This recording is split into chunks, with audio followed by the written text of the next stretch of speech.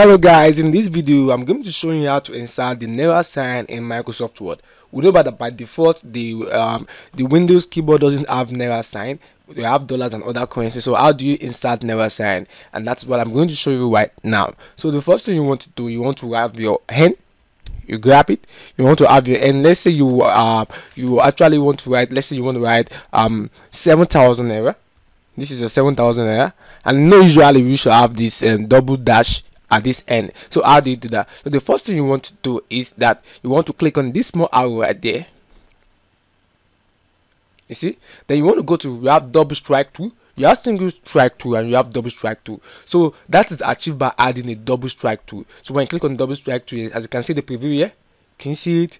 It is already even showing you the template of how it is going to look like. So you are going to click OK. So this is, as you can see, you have your 7,000 Naira here. So as long as you have done it once, you can always remember to do it. You can always easily add as much as Naira sign that you want to add in your Microsoft Word. And you know, it's so much more interesting when you create a document and you write your Naira sign there instead of just putting the end sign. It makes whoever you are working for or whoever is looking at your document know that actually that you are professional. As you can see, double strike through. So don't forget to just click this. You click this small arrow right there at the bottom of the font, then you click this small arrow, then I'm going to see double strike. So that is how to insert the Naira sign in your Microsoft Word. Please kindly subscribe to my channel to get more interesting video and helpful video that's going to make your life easier and interesting. Have a nice day.